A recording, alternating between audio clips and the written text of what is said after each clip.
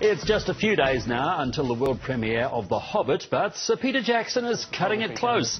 His latest video blog shows they're working around the clock at his Park Road post-production studio in Wellington to get it finished in time for Wednesday's opening. One of the Hobbit cast is Kiwi actor Mark Hadlow, who plays Dory the Dwarf. He's worked on Sir Peter's films for more than 20 years, and he talked to Renee Graham about that long-term working relationship.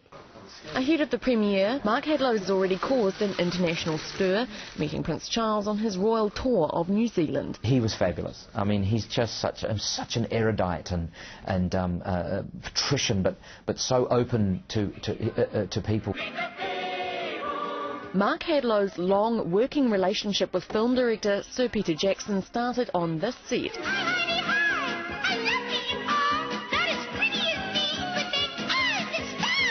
Heidi the Hippo was fabulous, you know, especially the song, The Garden of Love. It was amazing, absolutely extraordinary.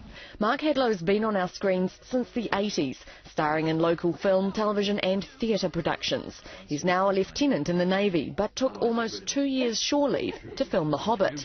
In Sir Peter's Meet the Feebles, he was the voice behind 3 characters, all known for their comedy, bloodlust or sleaze. It's such an anti-puppet film. I love it. Even back then, he knew exactly what he wanted. He wanted how the look of it, how the feel of it, the sound of it. I think that's the genius of Peter. After an unsuccessful round of auditions for Lord of the Rings, Mark Hadlow's next role in the Sir Peter production was Harry the Actor in the Hollywood blockbuster King Kong. 7 years on, Mark Hadlow is Dory the Dwarf in The Hobbit. Mark says it was an honour to work with actors like Martin Freeman. He was really naughty.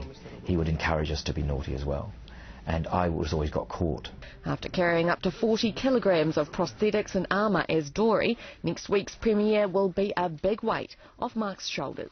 Renee Graham, One News.